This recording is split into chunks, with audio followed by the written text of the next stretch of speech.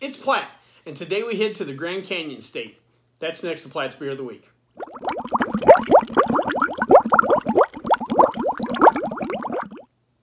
So the particular beer we have today is Kilt Lifter from Four Peaks Brewing. A little background to Four Peaks Brewing. Four Peaks Brewing was founded by Andy Ingram and partners in 1996 in Tempe, Arizona. They located their brewery in the old Borden Milk Creamery and Ice Factory, which is only a few blocks away from Arizona State University. If I was owning a brewery, that would not be a bad location. Arizona State is known as one of the great party schools in the country, so opening a brewery there is not a terrible idea.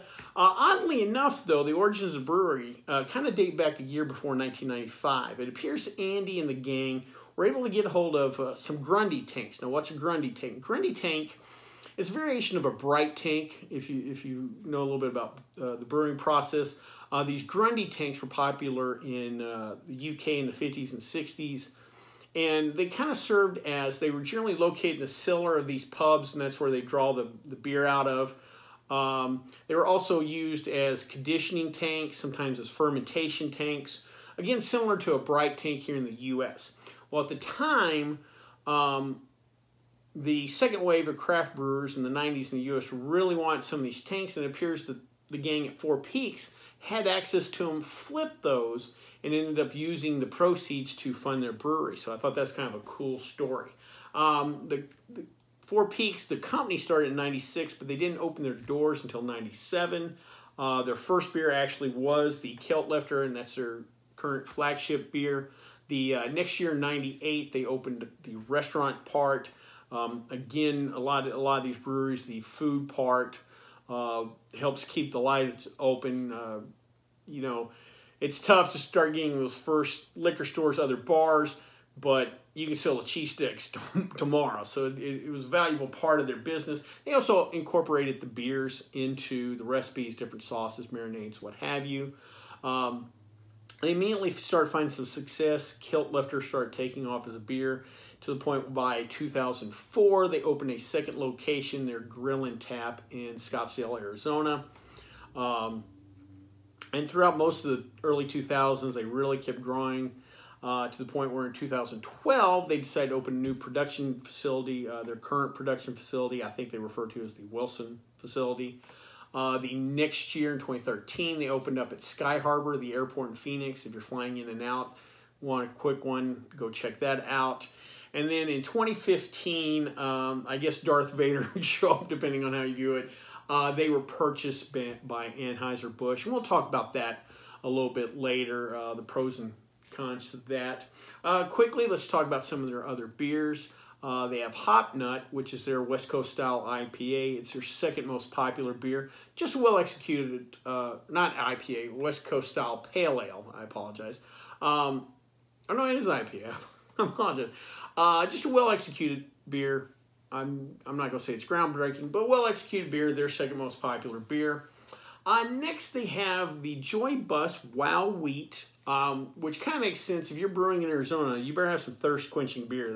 They can't be all big beers or, you know, high ABV, high IBU type beers necessarily.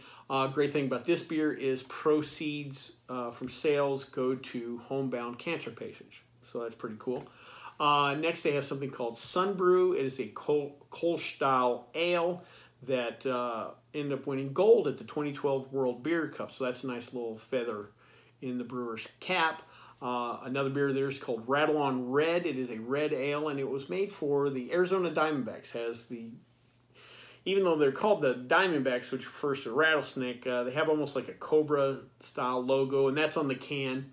Real cool. Again, that's the home team. They won the World Series back in 01, I remember, so 01, so look at that. And they also do, Four Peaks also does something they call their 8th Street Innovation Series. It's where they put their experimental brews. You know, they have the regular line of beers, and then when they feel creative, it goes in that 8th Street Innovation line. And last but not least, they have a line of hard seltzers. I know that makes some people cringe, but I think if I was running a brewery today, you kind of have to acknowledge that may be a line, or you might have to produce some just for business sakes. Again, maybe for the girlfriend of the hardcore beer drinker. Again, just not everybody's going to drink, you know, big beers or craft beers per se. We've talked about this with regular guy beers that breweries put out. So I get it. Well, enough about that. Before we try this beer, let's check out the stats.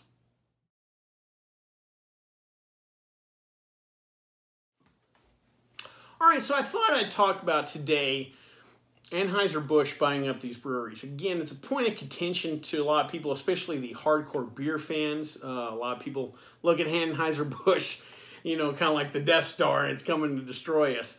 And they have bought a lot of these breweries lately. 10 Barrel, Breckenridge, Elysian, of course, Four Peaks, Goose Island, the Craft Beer Alliance, which was a group of craft breweries like Red Hook and Kona, whatever, that were supposedly coming together to fight the evil empire, and they ended up selling out to the evil empire per se.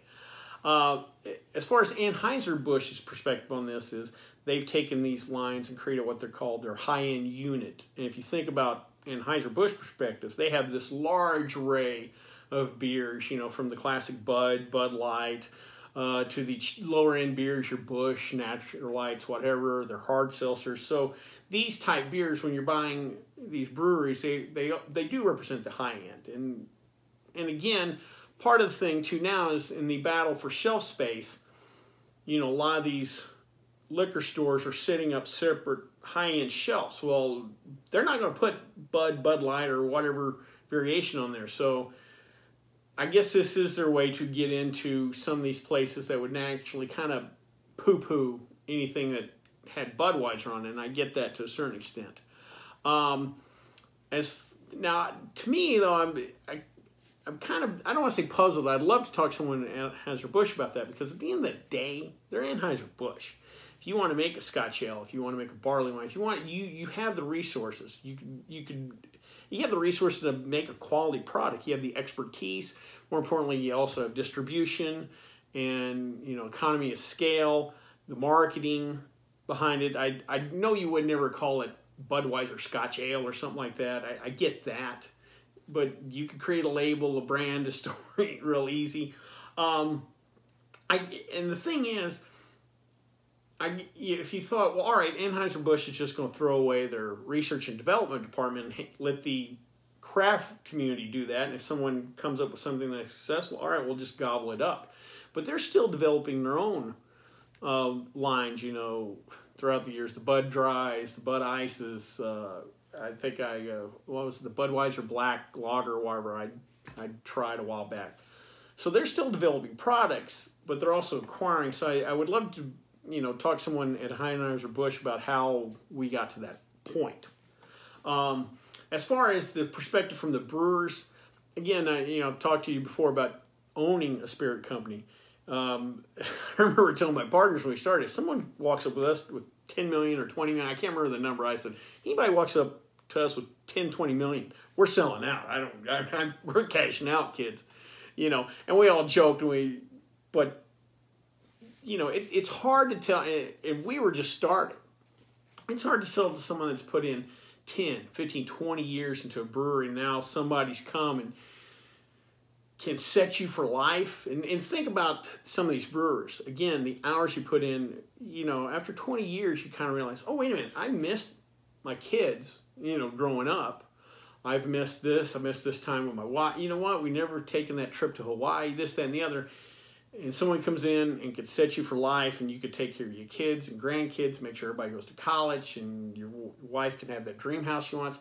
It's hard for those people to say no. And just I hope people at least understand that part of the equation.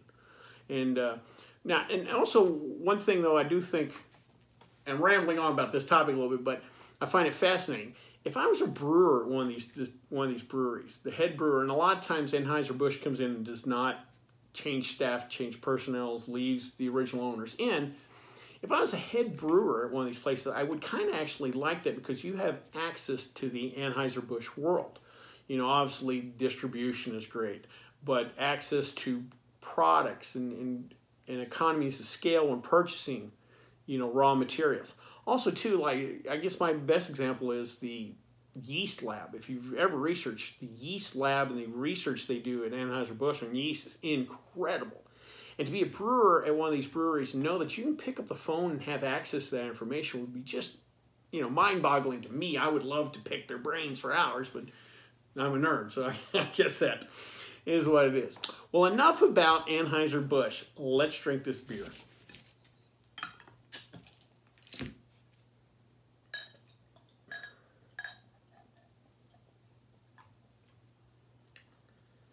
All right. Nice, darker copper, a little darker than Sam Adams. About a half a finger of light khaki head. No real hops on the nose, but you do get that classic Scotch ale maltiness. Oh man, that's nice. You get a little bit of sweetness, but real quick after that sweetness, so you start picking up those dark malts, and you'll get a little bit of chocolate off the dark malts, but you also pick up just a hint, not very faint, but more of the kind of toasted coffee, cappuccino-like notes. It's a little more subtle in this brew than, when you get to stouts and porters, but it's just there, a hint.